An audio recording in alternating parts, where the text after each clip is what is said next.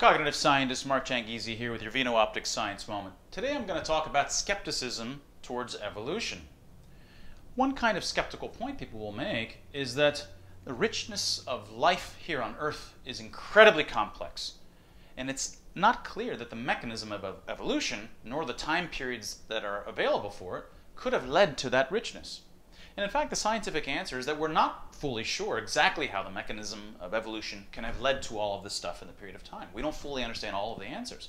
But knowing that something that is the case is a much simpler question. I know that my brain is responsible for the richness of my mental life, but I don't know how. We neuroscientists barely know how the brain is able to do that. But we're 100% certain that the brain is responsible. The same for evolution. We don't fully have an understanding for the full understanding of all the mechanisms, but we know 100% that evolution is responsible for the richness of life on Earth. The difference between that and how.